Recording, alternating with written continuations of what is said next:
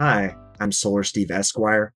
I am the owner of Phoenix Solar Panel Systems. Today, we're going to talk about APS solar price plans. We install in 30 states across the country, and I've been doing solar about 5 years. I'm also a lawyer. I practiced law as a family lawyer here in the Phoenix, Arizona area for 7 years.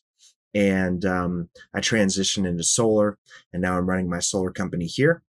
And basically, my goal is to provide people with a transparent look into residential solar and to educate future solar owners. It's geared towards homeowners that are looking into solar and thinking about going solar at their home. And so today we're going to be talking specifically about the Phoenix, Arizona area, and more specifically in the APS utility. This is APS is short for Arizona Public Service. And so in the Phoenix area, what we Phoenicians, I'm a native born here in Phoenix, what we call the Valley. There's two utilities. It's either APS or SRP. And so APS covers the north and west part of the valley generally. And I'm going to show you a little map here. You can see that what's in white is APS. So this is APS in the north area here, and then in the west side as well. And so a lot of APS solar systems are on the west side in cities like Surprise and Sun City and El Mirage, Youngtown, Goodyear, Buckeye, places like that, but also parts of Phoenix and Scottsdale and Paradise Valley and Glendale are also in APS as well. So that is what we're going to cover today, and I'm going to jump right into it. So first of all, I'll talk about, it's important to understand the two different price plans that APS offers after you go solar, because that's going to help you save the most amount of money. And so we're going to talk about two price plans. Both are what we call time of use plans. And so a time of use utility plan basically has an off-peak time and then an on-peak time. And this goes for utilities across the country. And so during on-peak, they're going to charge you more money during that on-peak time. This is generally in the afternoon when people are getting home from work and when there's going to be the most amount of electricity used off the grid. And with the price plans that APS offers after solar, the on-peak is 4 p.m. to 7 p.m. during weekdays. There's no on-peak on weekends, and sometimes they exclude some holidays as well. But generally, it's Monday through Friday, 4 p.m. to 7 p.m. So during on-peak, what you pay for energy is going to be more than what you pay during off-peak, which is pretty much all other times outside of on-peak. And so the utility measures how you use energy by kilowatt hours.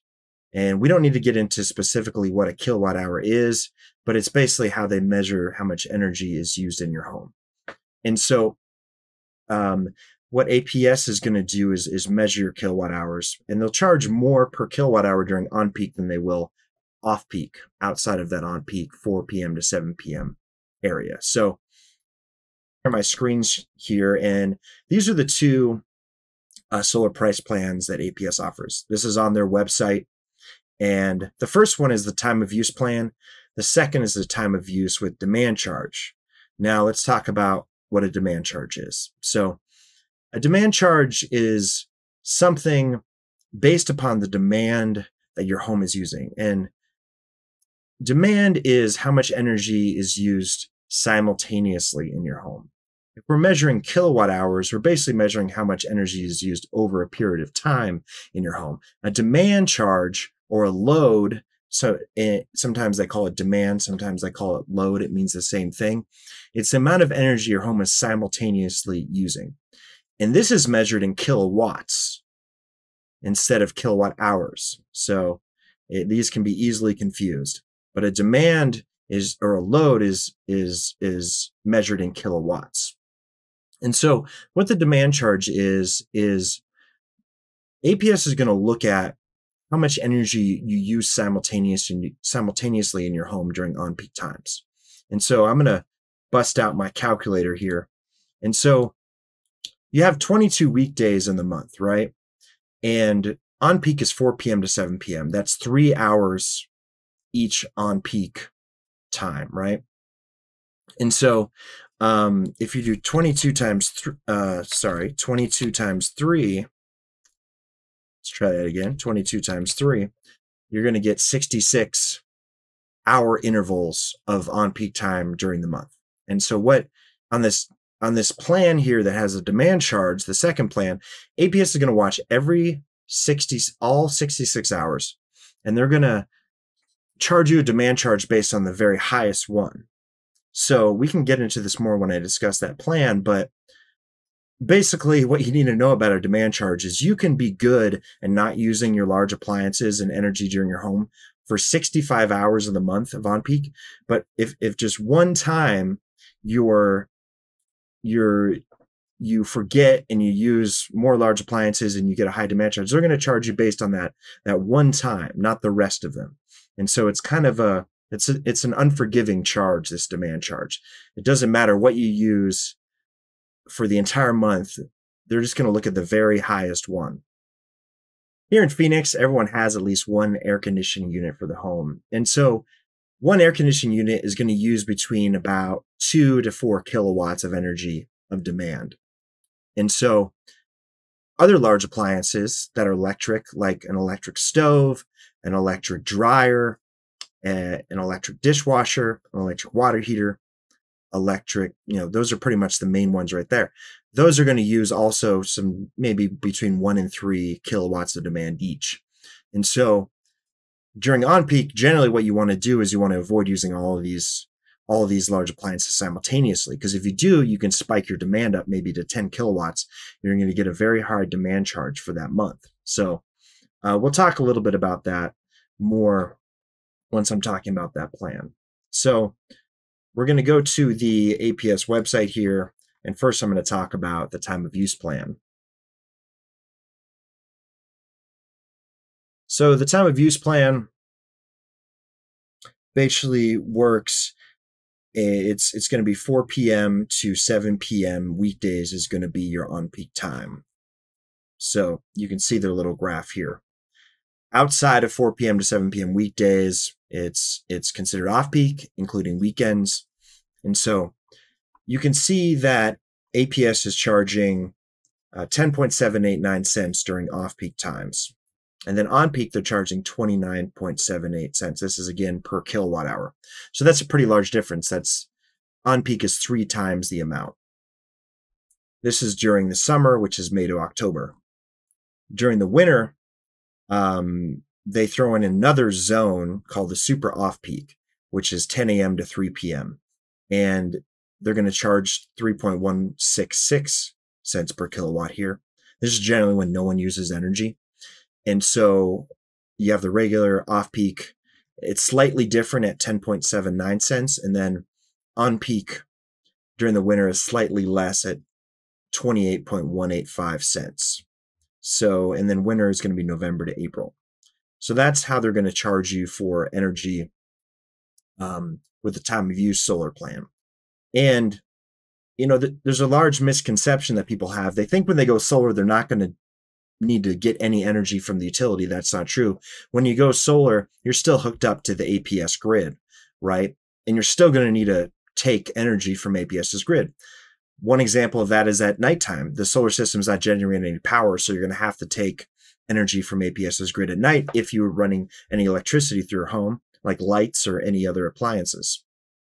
Also, especially in the summertime, you're with the air conditioning running, your solar system's not designed to provide energy, all the energy your home needs in the summertime in Phoenix, because the air conditioning draws a lot of energy. And this is especially true in the afternoon during those on-peak times. So during the day in the summertime, generally using all the power that your solar system can create, plus you're also using some power from APS's grid. And it depends on the time of day and what appliances you're using in the home, if the air conditioning is running or not. And so this is called a grid-tied system. You're still connected to the grid. And that's actually the law here in Phoenix. You cannot have a solar system here in Phoenix while not still being connected to the grid. So in APS, that's how it works. And so any energy that your solar system doesn't create, you're going to have to buy from APS. And you either buy it or you're using some of your export credits, because when you're hooked up to APS, if you use energy in your home, if you generate energy from your solar system that you don't use, it's then going to export that to APS's grid, which they sell to their customers, which they'll give you a credit for. So in any event, you're going to be drawing energy from APS's grid after you go solar. So let's take a look at the next plan. And you can see that APS, before we do, you can see that APS also, that warns their customers to not use a lot of appliances, especially simultaneously during on-peak, which is 4 p.m. to 7 p.m. They're basically saying, shift the use of your large appliances over the entire day instead of using them just between 4 p.m. and 7 p.m. They say this specifically because 4 p.m. to 7 p.m. is when people usually have dinner and they get home from work. And so, you know, if people are using their microwave and their electric stove and their dishwasher and their television and all these things from 4 p.m. to 7 p.m., which on this plan, the energy use is charged at much higher, they're going to see higher bills. So APS is saying, spread out the use of your appliances. Don't use them all during 4 p.m. to 7 p.m. So let's go to the next plan with the demand charge. So what you're going to see here is that the plan with the demand charge is going to have lower usage charges, but they're going to throw the demand charge in. And that's generally how it works with utilities across the country. You're going to have some plans that have high usage charges, but no demand charge, or a low demand charge. And you're going to have some plans that have low usage charges, but high demand charges. And this is how APS does it with their two plans. And so again, APS is going to warn people, especially with this plan with the demand charge, you don't want to use any other large appliances during the air conditioning. You don't want to use any other large appliances except the air conditioning during on-peak, which is 4 p.m. to 7 p.m. weekdays. And so if you want to save even more money, if you have solar and APS, you won't use the air conditioning. You'll turn the air conditioning off from 4 p.m. to 7 p.m. And so you might do something where you get your house down to like 72, it switches off at 4 p.m., the temperature is going to rise, and then it switches back on after 7 p.m. And so that's what we call supercooling. That's a way to save even more money, because then you're not really drawing much power at all from APS in the summertime during on-peak. And so you can see here that APS's usage charges with this time of use plan with demand charge are quite a bit lower. The off-peak is 5 cents compared to 10 cents of the other plan. The on-peak is 12 cents compared to 30 cents of the other plan, right? So quite a bit less expensive. But we got our demand charge in the summer, which is May to October.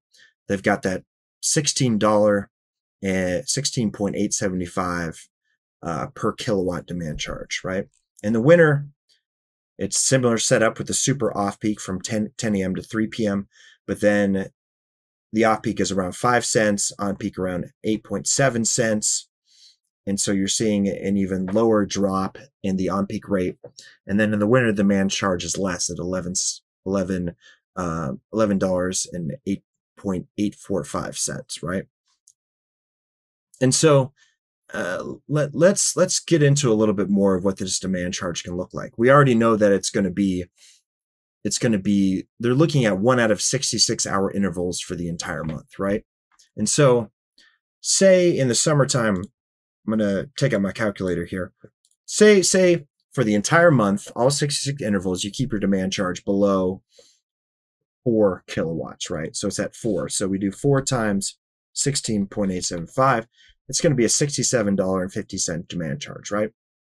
But say for just one of those on-peak times, 4 p.m. to 7 p.m. during the weekdays, you were running your air conditioner, you're running your electric stove, your electric dishwasher, your electric water heater, your electric dryer, your microwave, things like this.